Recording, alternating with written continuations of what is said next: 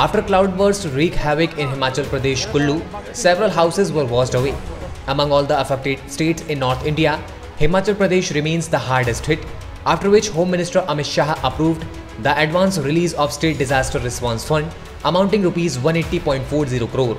According to report, one person was killed and 3 others were injured in a cloudburst in Kias and Neoli village, whereas about 9 vehicles were damaged due to the cloudburst.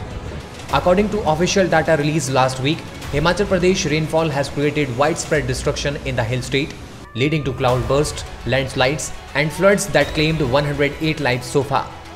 A total of 11 teams of the NDRF along with rescue boats and other necessary equipments have been deployed for rescue operation.